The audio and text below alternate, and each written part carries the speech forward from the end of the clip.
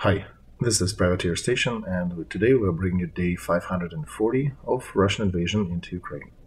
This time with Alexey Arestovych, former advisor to the office of the President of Ukraine, Lieutenant Colonel, and Yulia Latynina, Russian investigative journalist currently in exile. To address a bunch of questions about whether Mark's and Alexei streams will continue, they currently have made a decision to not, and we will be following Alexei on other platforms as we do appreciate his intel and interesting angle and input into the events unfolding in Ukraine, as well as we'll trace other interviews and, as you know, any interesting material that pops on the radar that deserves to be translated, we shall do that. Also, special thanks to Jamer, thank you for the super thanks, and of course to our faithful members, Klaus Preditis, John Afseth, Carolyn G., Olga Lewis, and Velas Inc. We'll be naming some of you every stream. So with this, let's go dive into day 540. Enjoy. Ladies and gentlemen, hello, this is Yulia Latynina and Alexey Arestovych, as it often happens on Thursdays. Hello, Alexey. Hi. Do not forget to subscribe to our modest Latynina TV. Since tracking the stats, we know that most of you are watching without subscription. And of course, subscribe to Alexey Arestovych if you have not done that yet, and to the Privateer Station if you are listening or watching that in English. And do not forget to share, like, and click those buttons in order to help this stream to get higher. I wanted to start with some strategic questions, but apparently there are some interesting news from the front, because near Urozhaine there are some murders noticed and challengers as well. Ukraine has not brought in some of these nomenclature items into the fight, so potentially that may be the direction of the main effort. And I also heard that today 2 K-52 were downed in that area. And from what I'm hearing is that the problem of minefields, Ukraine started to resolve with cluster munitions, and then counter-battery fire also was very effective to destroy Russian artillery, and K-52 was a difficult problem, and apparently since 2 of them went down, Ukraine has found an interesting key to that. And after that, there were tanks noticed. Is it coincidence, or... Let's go in orderly fashion. So one of the K-52s were shot down near Rabotina. Another was shot down near Bakhmut, so that's not a southern front, that's a different story. The main advantage of K-52 is ability to launch anti-tank missiles from a longer distance, from about 8 kilometers, where usual anti-aircraft systems do not reach, the mobile ones that infantry has with them. And even for ASA and the others, this is the longest distance they can reach. So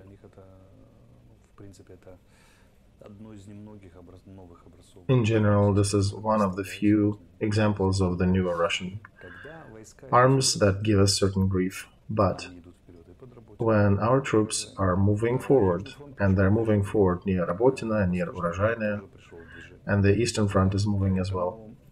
So when troops start to move against each other, and they change the outline of the front, there are a lot of counterattacks on both sides. They mix their positions, and situations often change. So when Ka-52 is going up, a certain part of the front may belong to Ukraine, but by the time it gets to the front line, that area might be already under Russia, or the other way around. So one way for them to figure things out, where the enemy is to get closer to the front and try to investigate. Because the original idea of that K-52 was to protect the columns of tanks. When Soviet Union was planning to send a stream of tanks into Europe, K-52s would be defending them and would be hovering above the columns and destroying enemy approaching them. So normal their situation is that would be hanging up somewhere, even if in the videos you can see in Telegram, it would be hanging out somewhere at night and picking up Ukrainian targets from afar, from 8 to 10 kilometers away. And when active events unfold during the daytime and K-52s are being thrown to support their troops when they're counterattacking, they have to come much closer to the front line, because you cannot just stay in the back. It's very difficult to select the right target. So they come closer to the battlefront, and that's when the portable anti-air systems get a chance. Because we do have them in our troops, amongst them. And today we've seen a video that's 48 Brigade shot down K-52. I would say upfront it is one of the most expensive weapons that Russian army has. They have they had about 140 people name different numbers, but roughly 100 plus items, 100 plus K-52s they had at the beginning of war. According to all the data gathered for today, we already have shot down about a half. This is very difficult to replenish the source, so they're definitely feeling the pain there. And it was a similar situation in Bakhmut when they had to approach the front line closer, and that's when they were destroyed. And interesting to observe the Western press when now they're starting to talk about, oh wait, Ukraine has some successes on the front. Perhaps they will succeed in pushing further down south, because there was a lot of skepsis on the Western side in the press. And I want to say that the Russian front in the south, it was a gradual work. It's not broken yet, but it's definitely crumbling. Why? Southern front looks like a trapezoid. And this is generally speaking. And as our troops go down south further, the line that Russia has to pay attention to becomes wider. And their troops have fewer and fewer capabilities there, because they already wasted a bunch of their soldiers trying to destroy our forces before they get to the main defense lines, where there were minefields, traps, and they were shooting our equipment, our armored vehicles with K-52s. Some of the infantry were sitting there and holding their place till they were all dead. But in the situation when we face the enemy that does this strategy, we have chosen a different tactics. We, instead of pushing, we were basically baiting them and trying to show them the target when they would be shooting at us with the artillery, and they would be destroying them, taking them out. Then they tried bringing MLRS systems instead of artillery. They lost a bunch of those MLRS systems as well, and there were a lot of them recorded on video. Smerch and Rogans were destroyed. And now they're bringing also K-52s as well, because they're running out of other opportunities to suppress our tanks and other armor with other means. And now we are in the phase, basically it's the battle of reserves, remember? The one who touches the reserves first will lose. And at the beginning, I wasn't confirming, even though we started it back on the 4th of June. Even by the 6th, we're not really officially claiming that we did. So Russian defense is going there now through several stages. First, they had deep reserves, they had the line in front of their defense fortifications. Then, as our troops were proceeding forward, they started to, and Russians started losing some of the positions, they started to replenish and take and grab from some of the reserves and plug them into different parts of the front. Very generally speaking, one unit would report they've lost 50 people, they would grab these 50 from reserves and put them to plug back in. Then they started to feel the pressure so much that they actually had to start rotating their troops. They would be withdrawing the whole troop from the front and then bringing it back.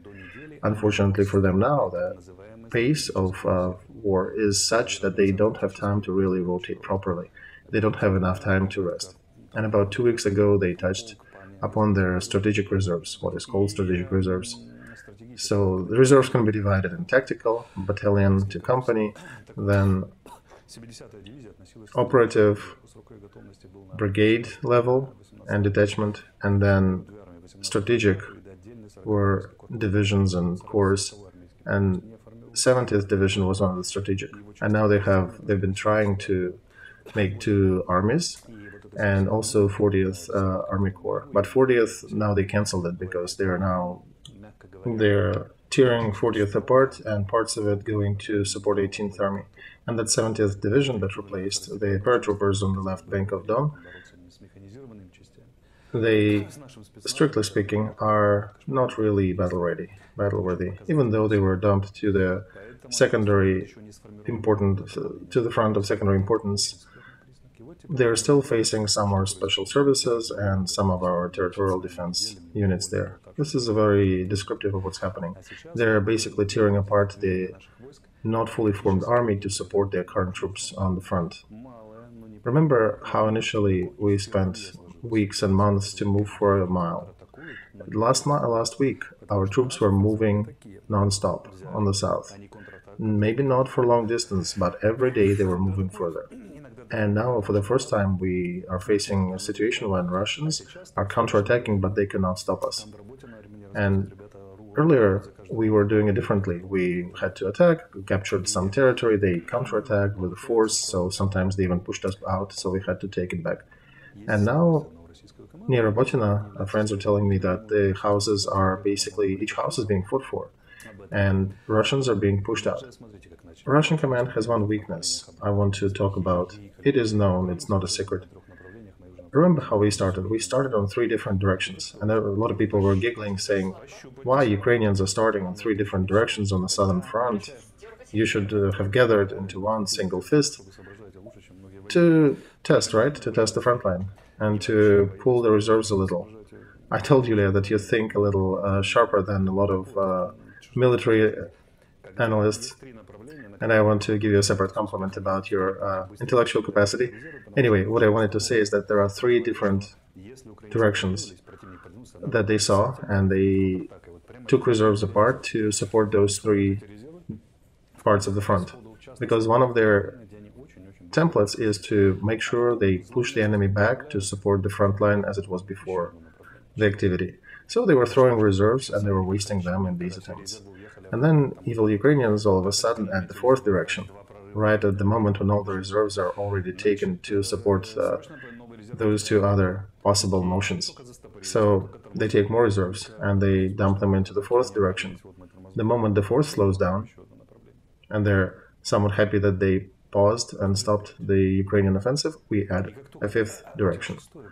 And now they have 5, and the moment they start to wiggle, they get 6th. And when you have 6, it's a very specific story. What do you do when Ukraine has success at 3 out of 6 directions? And we keep shifting the area of main effort.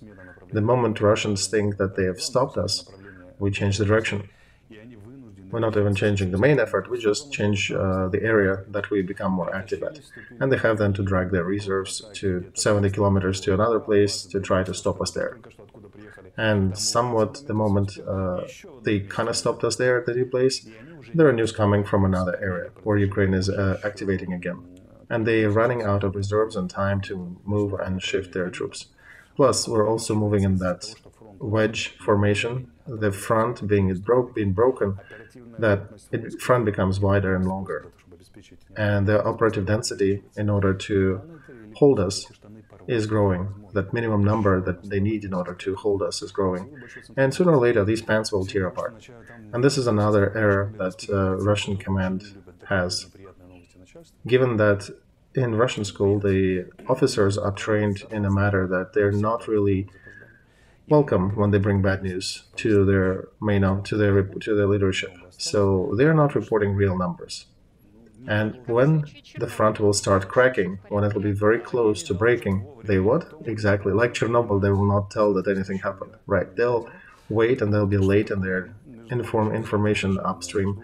And then after that, it'll be a bit late to make any significant decisions. So what are we talking about in the south? Urozhaine, between Urozhaine and Zavetное Желание, the next village, it's 800 yards. It's just one field. And all these new pieces that they noticed, that's there.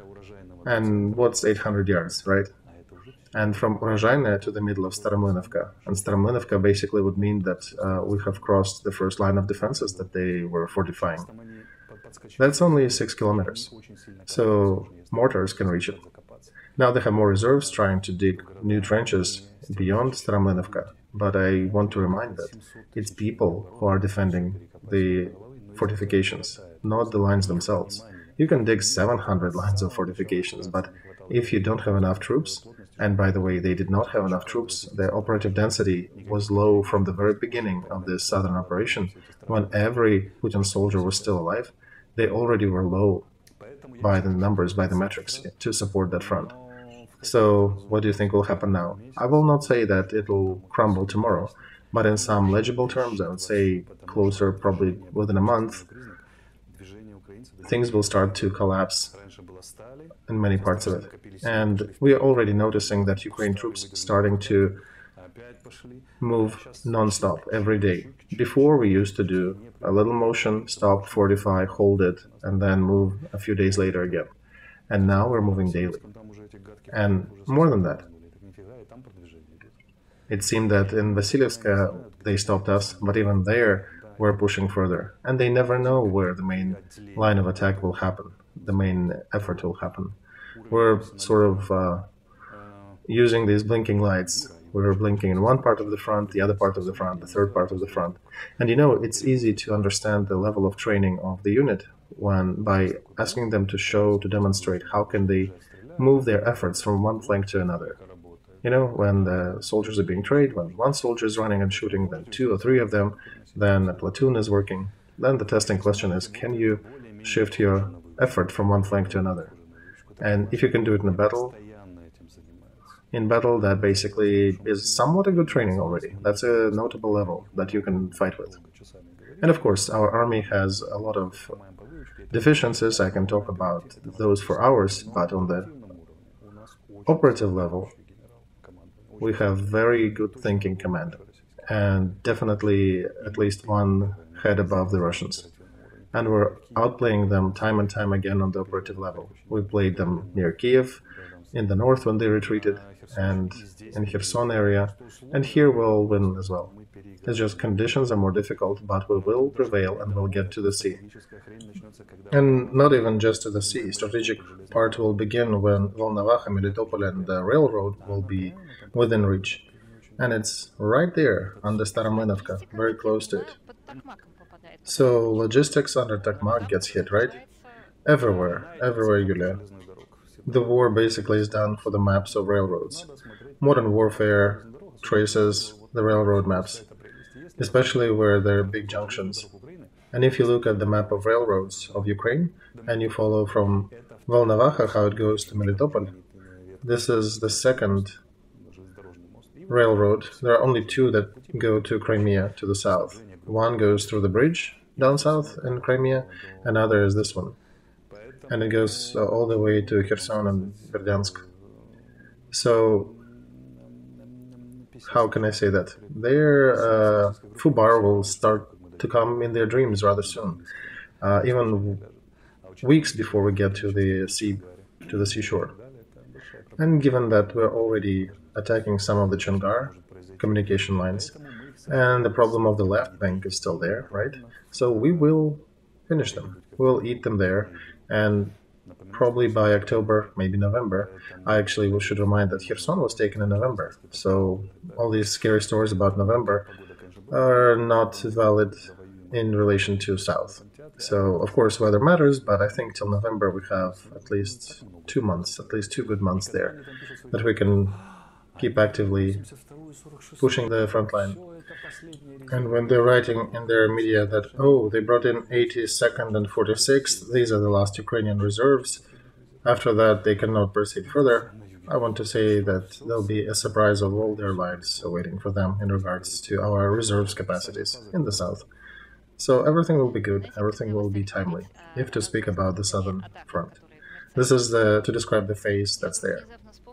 Alexey, when you started talking about the attacks on different parts of the fronts, like flashing lights, I remembered how the Roman Empire died, because I think the main problem at the beginning of 5th century of Roman Empire was not in some huge groups of Vandals, barbarians, and Goths attacking them.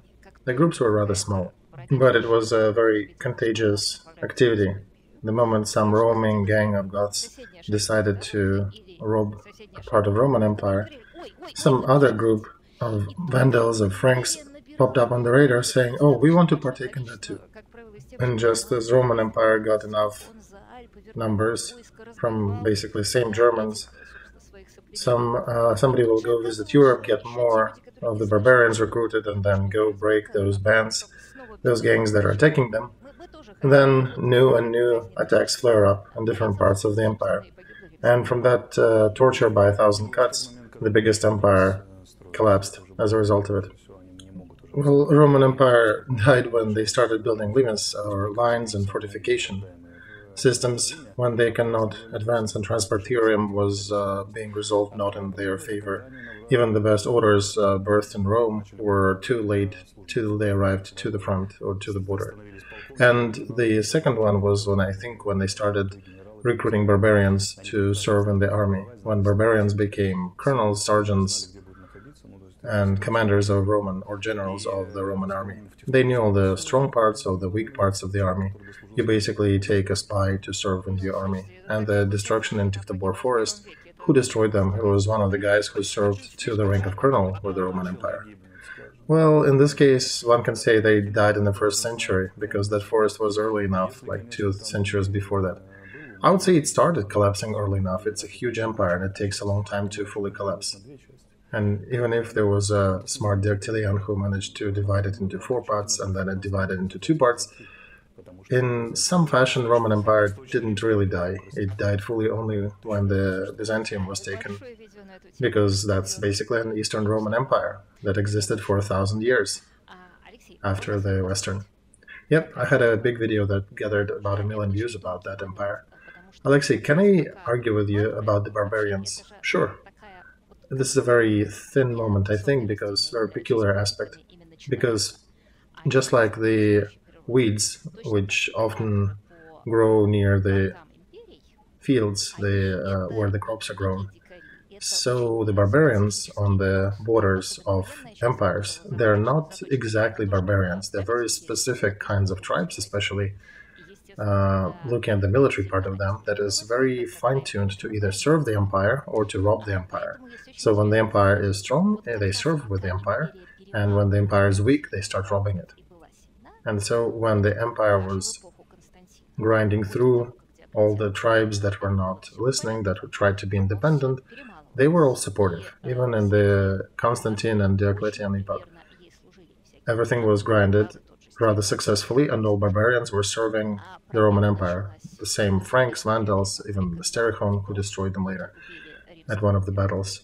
And the problem started near Adrianople, I think, when Goths not only killed the Roman Emperor, but when a person who is also very respected in Christianity, because he made a modern Christianity a religious of the Roman Empire and basically birthed the Orthodox Christianity, Theodosius, he was sent to punish those Goths, which was not too big of an issue, because if you look at the battlefield back in the day, they were pretty much locked in Thracia, and they were running out of resources there.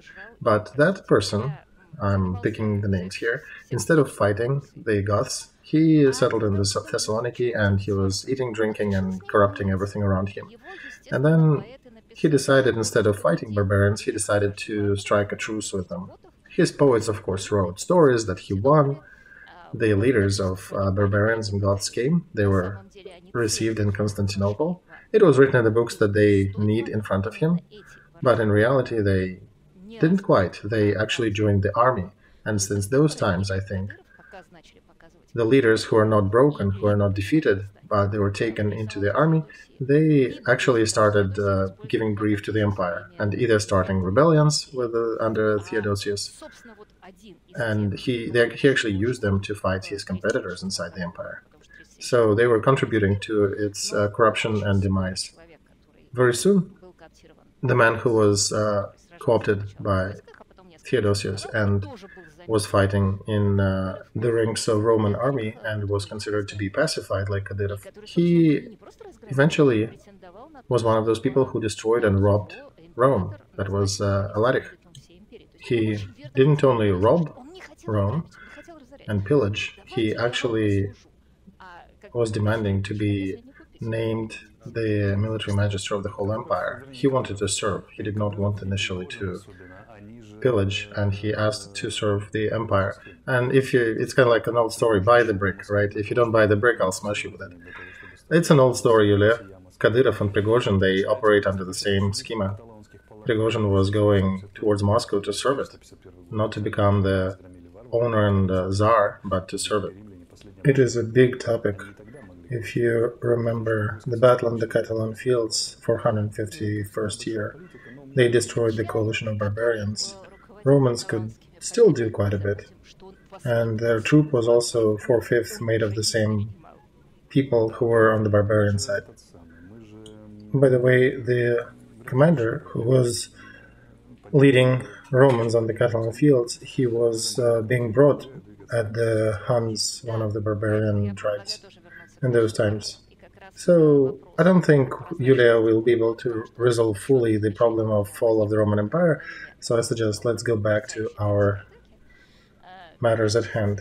Also about the transparency of the battlefield, one more note to address that blinking style of attack on the field. There is one person that I do value as a strategist, Edward Ludwig. He wrote in one of his recent articles, even though he takes a very harsh position about Ukraine, he did mention that the war returned back to the sample of First World War because the battlefield is transparent. And no Rokossovsky, no Guderian, or Rommel can prevail in the same manner as they did in the Second World War. They cannot concentrate troops in the way they did during the Second World War, so that the enemy could not know about it. So the tactic that you're talking about, the blinking tactic, is a pushback to Ludwig, because you cannot get to the brains of commander, right? I think Ludwig doesn't understand one thing. He's playing too deep in the geopolitical chess as the author of the book on strategy. He is playing too much of these chess. He just doesn't understand that the world and the life is not chess. Life is more of a backgammon, because it is not just logic.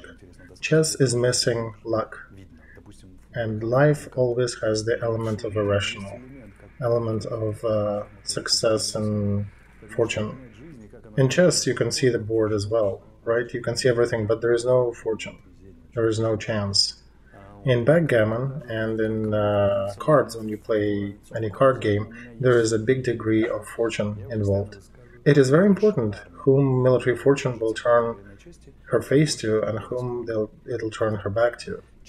I have my opinion, and I've expressed it many times, and I think that the more army sticks to the honor and to playing by the rules, the more fortune favors the army. And the more the army turns away from that, the fewer time they will see fortune in their life. And I'm trying to explain to all those idiots who heavily criticize some of the things I'm saying that you need to follow military honor just to make sure that fortune favors you more often, if not for anything else. All right, let's go back to fortune a bit later, but I do want to touch upon one more thing. You did mention that near Kharkov, Russian army withdrew. Near Kherson, Russian army withdrew. The modern, today, Ukrainian tactic is based on a certain principle. They don't want Russian army to withdraw and retreat. Yulia, it is very nice to have business, to be doing business with a smart lady. Yeah, what I wanted to say here is that here's the problem, as you mentioned. If in Russian battalion 40% are gone, dead and wounded, their leader will still report upstairs that the battalion repelled the attack, without going into details of how many of them are left. I will open you a little funny mystery here, Yulia. In post-Soviet army and Russian army, they neglect real numbers. On paper, it may still be a battalion, even though in real life there would be, for example, just a commander, their driver, and maybe 2 assistants, and that's it. And that's the weakest, the Achilles heel of all the post-Soviet military school. They don't report actual numbers. So, Yulia, once again, you surprised me. It is real nice to be dealing with somebody who does not pretend to be smart, who actually is smart. Alexey, I'm sorry. Let's stop it. I am blushing now. Okay, so what the problem is that was the idea in Kherson attack. We wanted to physically destroy Russian army on the right bank, but they managed to leave their positions on the right bank and move to the left.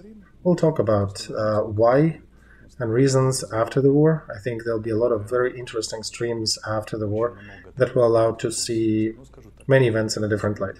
But due to certain reasons, they managed to leave the right bank. Is Gerasimov smart on the Russian side? No, no, no, not Gerasimov. And I don't want to go into detailed whys here. But right now, we are not going to let them retreat. We are solving not just a task of advancing, we're also solving two more difficult tasks, which make the whole problem much more interesting. First, we need to make sure we are still battle capable when we get to the borders of Crimea and the Azov Sea, when we'll break this corridor that they have to supply their southern front. We need to be still battle-worthy, battle-capable. We don't need to just reach the sea, fall and die there. So that's number one. Second, we don't want to let Russian troops leave or retreat. They all need to die there. Every invader needs to perish on our land, so that even the hottest of hotshots who love cheating and telling Putin all the stories in a favorable light, that they would understand that they will not be able to do any winter campaign, that they will all die on our occupied territories. So these are two main tasks. First, to take the territory back, stay capable, and then also destroy the enemy entirely. This is the main goal, to grind through our enemy.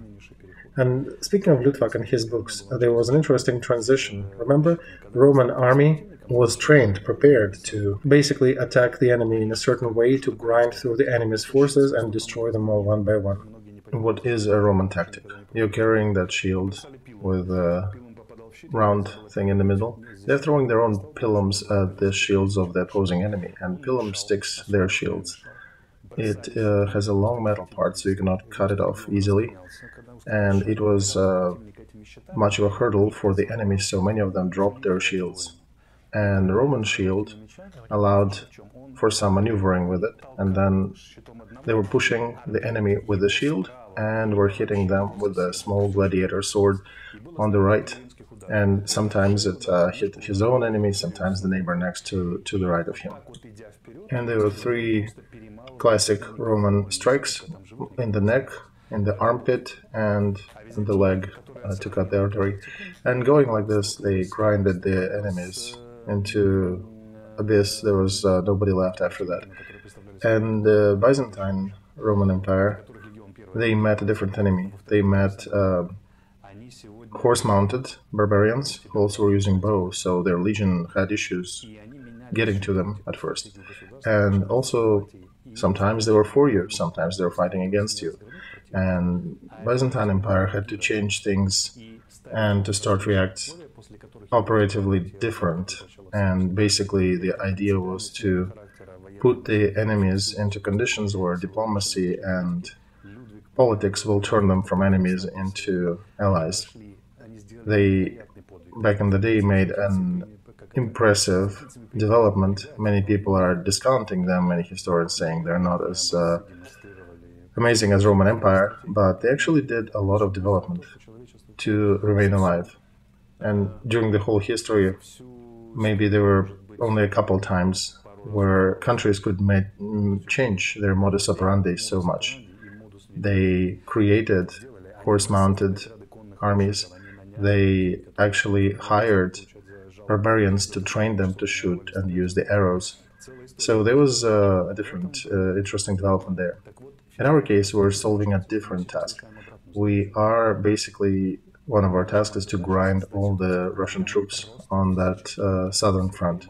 Many people did not understand what is really going on.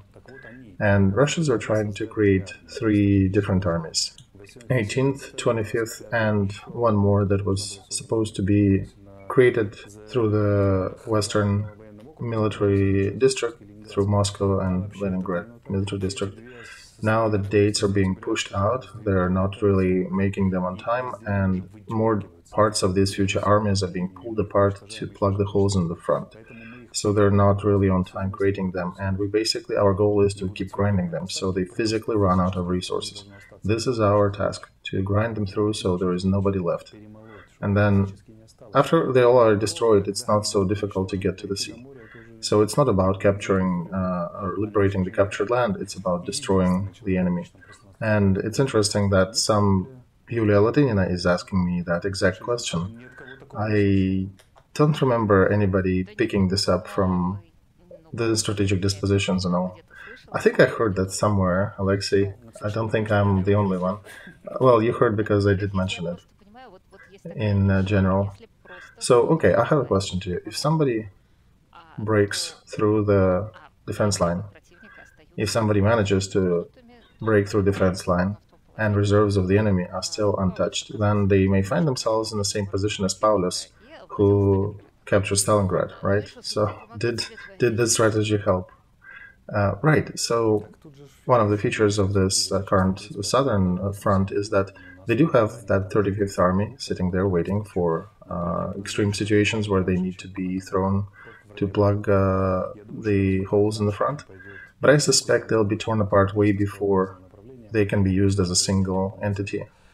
And then, okay, imagine we broke through. They're starting to do the frontal assaults as well. They're trying to counterattack during our attacks. And this basically is exactly that. This is the same grinding tactics. So this is the perfect way for us to destroy them, because when they move towards us, they'll have to form columns, and then we can use cluster munitions to destroy them. So yeah, this train is on fire. It just takes time to grind through all of them, and it is not an easy task for us as well. Let's be honest. But regardless, the task is still there, and we still have the task to physically grind them down. So when in the West they're measuring by the kilometers liberated, this is one of the main mistakes of Western military analysts. God bless them. We don't need kilometers, we need numbers, we need to destroy the enemy. You actually made a good comparison earlier, Alexei. You could have 10 lines of defense with a lot of reserves and stuff. If you concentrate things together and break through in one spot, and the enemy has a bunch of different fortifications, even if you break through them in one location, you will be basically in a sack. You'll be facing enemy's reserves, and the overall situation on the front will not change, right? Right. So this is also another means that we used to change the situation in our favor is the way we are grinding through. We have the protrusion forming on the front in the center that increases the overall length of our front. That makes it more difficult for them to defend. And then once we reach, let's say, Takmak, where the 35th Army is, we might as well form two more protrusions that surround them on both sides. And it'll make it more difficult to defend as well. Right, so I think the war for exhaustion that Ukrainian troops are conducting, it's very different from the exhaustion war that we've seen it during the Second World War.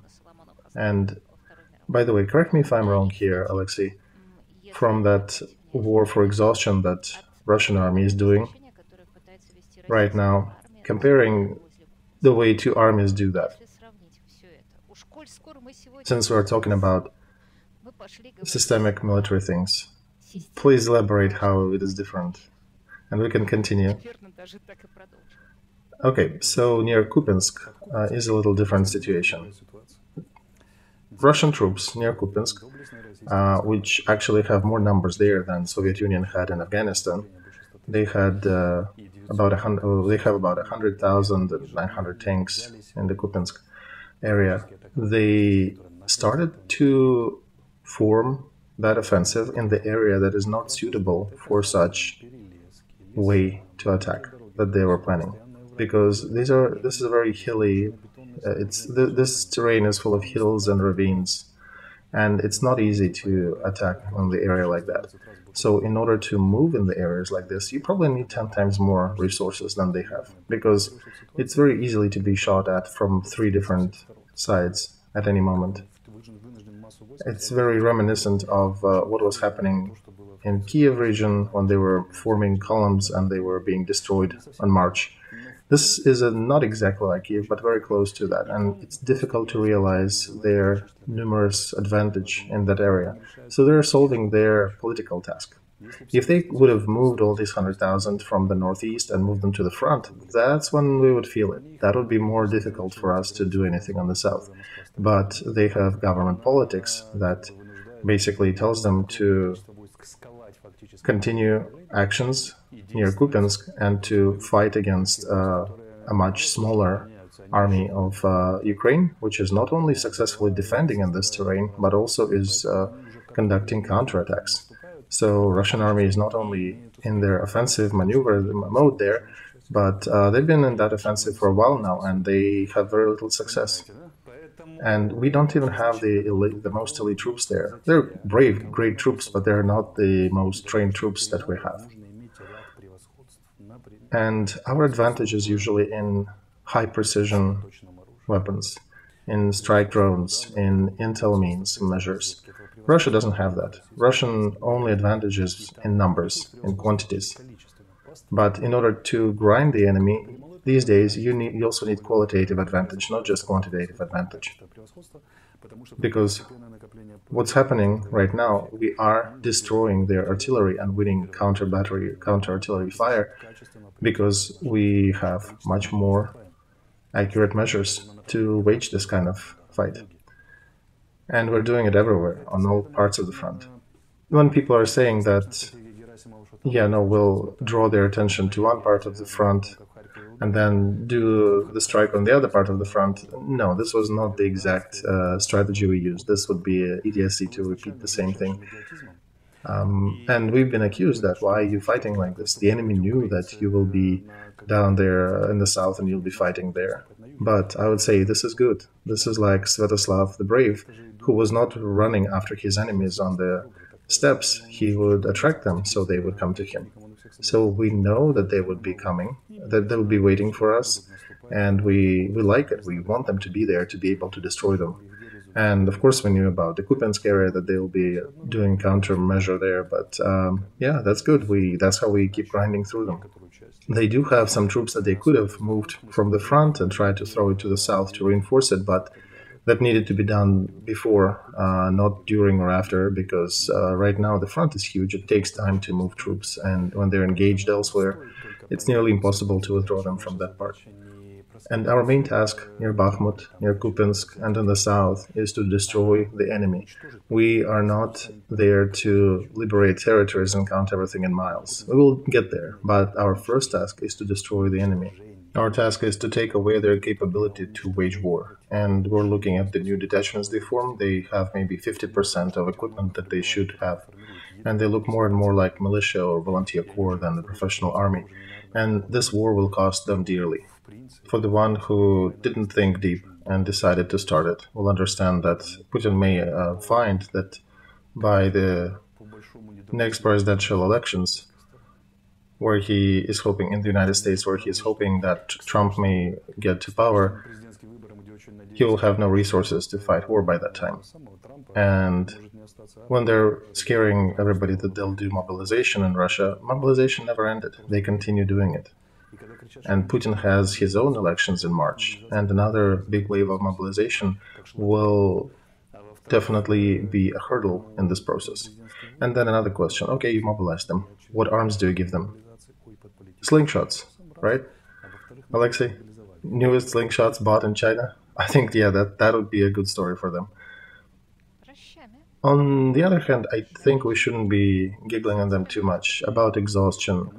I was asking different people, Alexey, and I have one idea that I want to test on you. How Ukrainian tactics work in the same, let's say, Rabotny part of the front.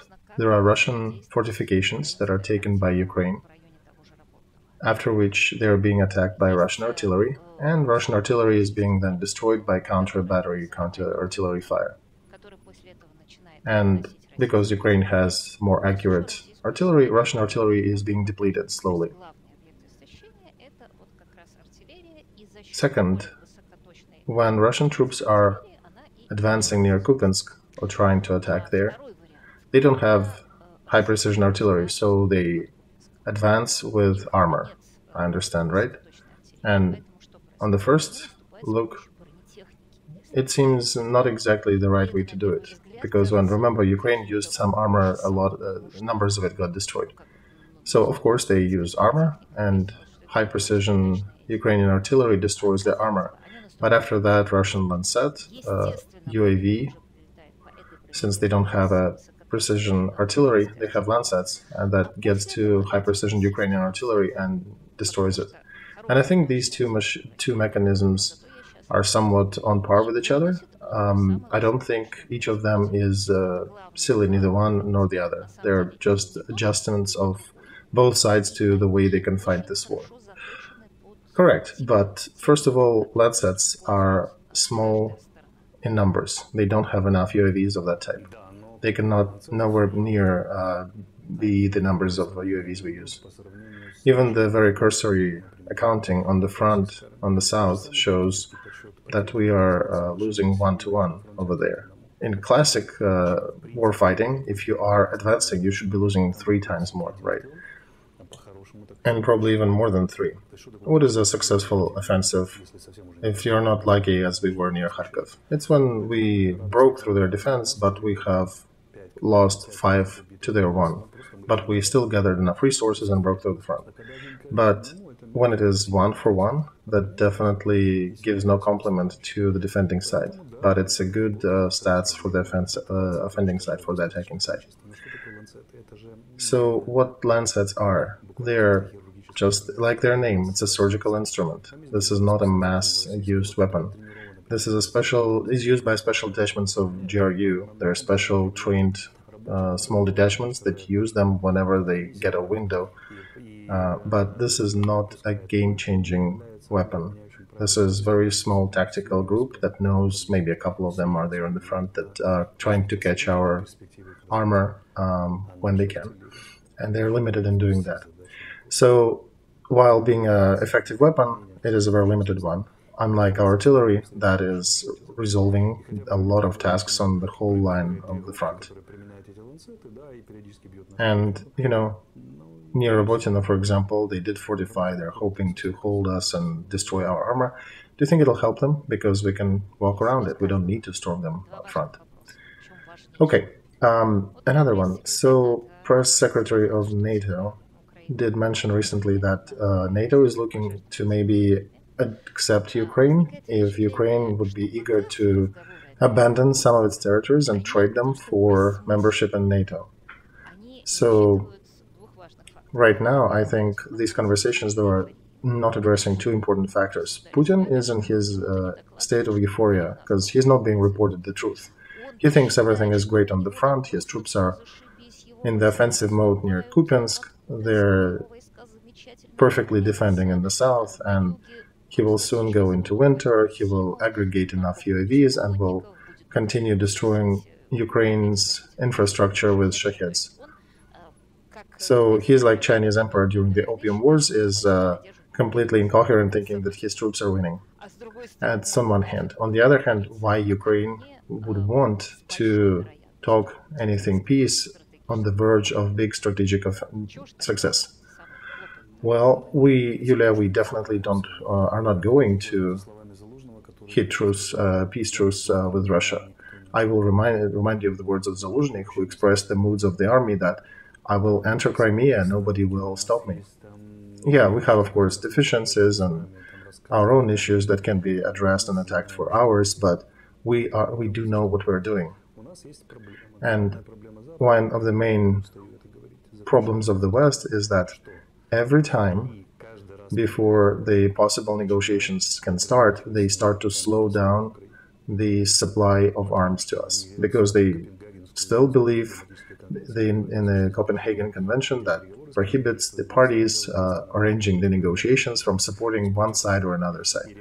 And they really start to slow down the supply of military nomenclature when the conversations about negotiations arise. And Putin knows it. He's continuing to peddle all these negotiation options.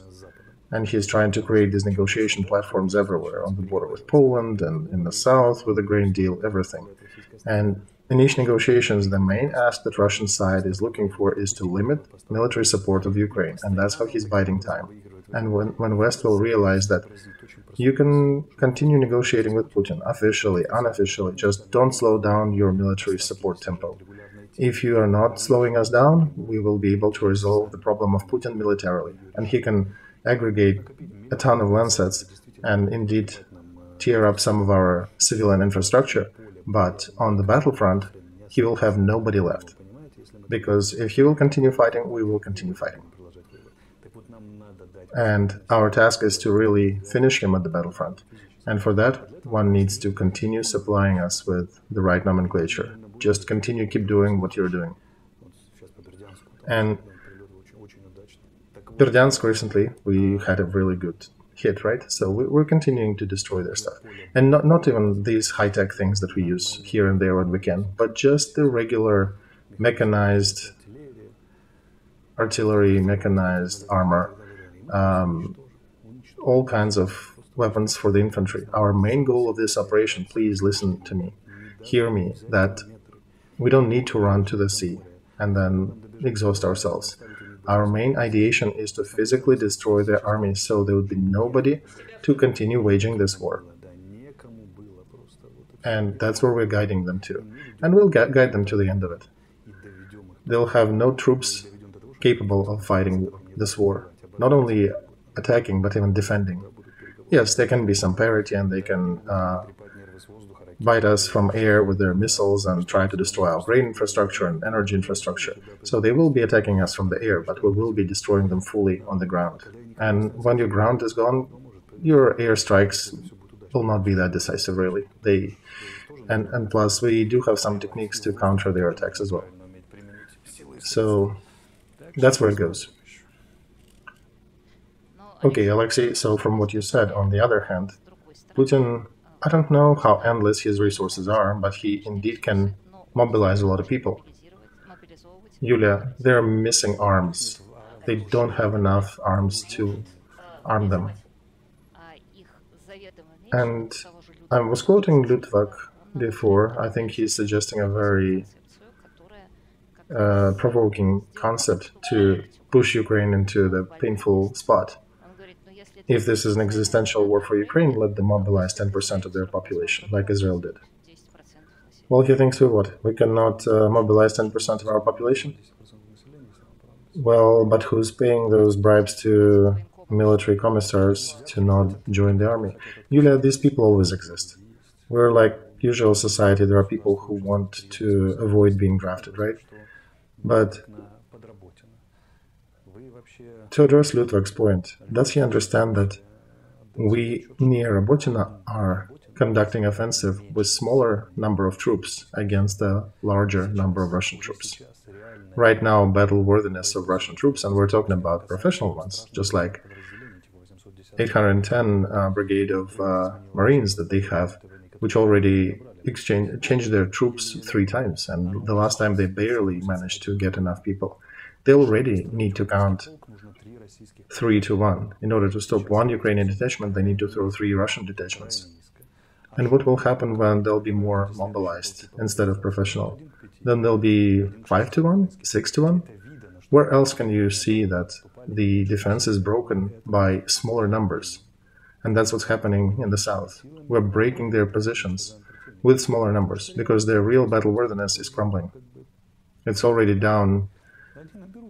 And if they continue mobilizing, they may have, for a tank battalion, 7 tanks instead of 32? And that battalion will not be able to do anything, any of the tasks they will give to it as a tank battalion. So Ukraine will grind through that as well, and then they will have really nothing left. Okay, let me then bring one more thing. You did mention a phrase that the one who is more noble, who follows the rules of engagement and behaves in a more civilized manner, usually faces luck more often than otherwise. And I would say I would agree here because Putin's main drawback was near Bucha. That really destroyed his image. I would also wanted to mention that in Scandinavian folklore, they even measured a special feature, a special parameter for their troops. Is he lucky or not? Oh, Yulia, yeah, yeah. Sea captains had, I think Britain has a special characteristic. Are they lucky? Is the captain lucky or not? And I think German submariners also had the same officially tracked parameter. Oh, so they might have taken it from the Scandinavian traditions. Okay, interesting. So this is my favorite topic that I usually try to touch upon. I usually try to go and look in the historic background, and I'm trying to bring examples of some of the European knights who behaved, one would say, counterintuitively. And it's not even about that. When the knight was captured, the capturer actually served him wine and food at the table. But very often, the steps that they were making are actually looking very silly from today's standpoint. But for example, your opponent, Empress Matilda, takes a castle, and Stefan Blasky is trying to lay a siege to the castle. And then she says, "Okay, let me out. I'm leaving the castle." And she's being let out. So she could go, and then she goes and gets new supporters, because it's not knight-like to hold the damsel in the castle, right? Yeah, it's an old knighthood style. When the French and English also bumped into each other in the fog, there was a situation, and the French officer said, "Englishman, you fire first." And he died as a result of it, but they still did that knightly behavior. They conducted that. And there was one thing with the knightly behavior, that it was always mutual. It was always done from both sides. If the enemy did not express knight-like behavior, if, for example, your opponent was Valon Duffet, who was invited to the king's castle, and instead he got there at night and cut everybody whom he could, that was not appreciated. So when he was captured, he was not treated as a knight. He was cut in 4 pieces and hung on the wall. So if Putin, why am I saying that? If Putin would play by the rules of the game, there would be no questions. But what do you do with the enemy who creates Bucha and doesn't follow any military rules of engagement? Same thing, you just need to destroy them. Do you understand, Yulia, that effectivity and morale are connected on the battlefront? They're immediately connected, because the troops that are fighting for values are fighting way better than the troops that fight on emotions. Values organize intellect, brains, emotions. Material means relations and the troop, everything. Somebody who is fighting for values will always prevail over the ones who are fighting on the emotions, with other things equal. It's just a higher level of organization of human labor, if you want to use Marxist terms, and a way to organize productivity and grow GDP. And that's it. Those who ever reached anything, from those who built Panama Canal, or those who stormed the South Pole, or those who built some impressive historical milestones, or even Soviets, when they launched Gagarin, they had values. So all these achievements were done for values. Without values, you cannot land on the moon, you cannot build Panama Canal, you cannot build anything great. Well, that's exactly, Alexey, what Putin, I think, is doing. He is pushing the world back in the dark past, and in the world of emotions, not in the world of values. Correct, Yulia. Back in the history, when Kievan rulers, for some reason, got to those tribes in the northeast, in northeast swamps, and they somewhat civilized them and let it out. Those tribes actually had some cannibalism and some very dark cults of war, and they did affect everybody in the region. But when the enemy is civilizationally higher than those cannibals, when the enemy is more organized, is fighting for better ideals and higher civilizational setup, then the cannibals start to lose. The order and the rules of engagement actually imply that the enemy needs to be destroyed in the fastest and most effective way possible without causing additional suffering. And that is probably just a better way to motivate oneself if you have better values. And that's how we do. We destroy them until, while they have weapons in their arms. When they surrender, then of course they go into the different status. They become prisoners of war, and we treat them respectfully. But until they drop weapons, they're the legit target, and we're trying to destroy them in the most effective manner. And also in the rules of engagement, there are other rules that you don't shoot at the Red Cross if you see it on the field. You don't destroy shelters with wounded. You don't destroy civilians. And all that nobility also is an interesting aspect. I'm remembering one classic. I don't remember exactly how it was worded, but trainee was remembering an advice of old seamen that when we have luck, we are all gentlemen, and we have no luck, there are no gentlemen. And here's the moral question: how long can you remain a gentleman? Because when you run out of luck, many of them will turn pretty barbaric. So your real force is to remain a gentleman, even when circumstances are dire. And that's when the fortune comes back to you. That's when you start throwing your dices better every time. And every serious person who seriously tried to research this topic knows that interesting phenomena. I can even tell you a historic anecdote on this topic. Yes, please, and I think that'll be a good final for this stream, right? Okay, medieval fight is going on. One army completely obliterated the other, and the king, who was the leader of the winning army, already took his helmet off, and he sees at about 300 yards on the hill, one guy is fighting completely surrounded by his troops. And he gives an order, okay, bring me this guy. He sent 10 bodyguards, and he killed all of them. He's like, wait a second, send 30. He destroyed 30. Amazing. So do whatever you want, just bring me that guy. So they figured a way to wound him with 3 arrows, got some ropes on him, and brought him to the king.